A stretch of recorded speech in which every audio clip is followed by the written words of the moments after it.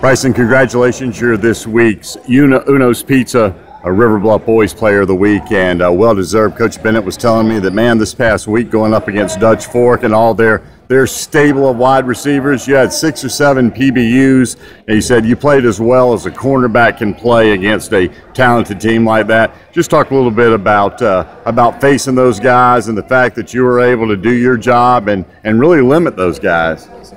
It was a good opportunity too to play a good team in the state. Good receivers, probably some of the best receivers I see all year.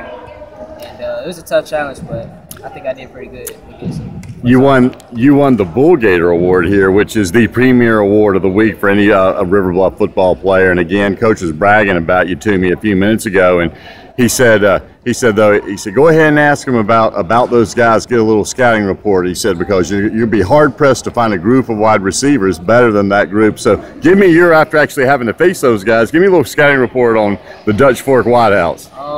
They run a good bit of routes. A lot of 14-yard comebacks.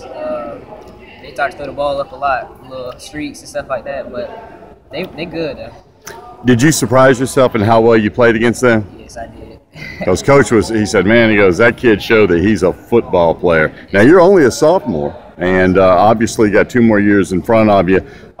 Just talk a little bit about, I know this is a tough year, man. I mean, you guys have had a tough road and in probably the toughest region in the state, in Region 5, 5A. And talk to me a little bit about how the team has hung in there. Again, Coach Bennett was just telling me that one thing these kids haven't done is quit. They haven't hung their heads. They're still fighting and clawing like you're supposed to here at River Bluff.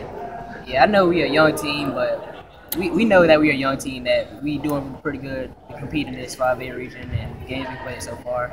Mm-hmm. We know that sooner or later, the years to come, we're gonna be a team to watch. Yeah, I've heard that sophomore class that you're a part of, something else. Yes, sir. Heard a lot of talk about that. Blythewood this week, obviously another tough opponent. What have you seen of them? What do you know about them? Jordan Adams, very scrambling quarterback, so we got to make sure we stay on our men and stuff like that when we're in coverage and stuff like that, because he likes to scramble and hopefully keep him in the pocket. All right, Bryson Gartmon, the Uno's Pizza, River Bluff Boys Player of the Week. Enjoy that great pizza over there, man. Well deserved for a great performance last week against Dutch Fork. Thank you, man.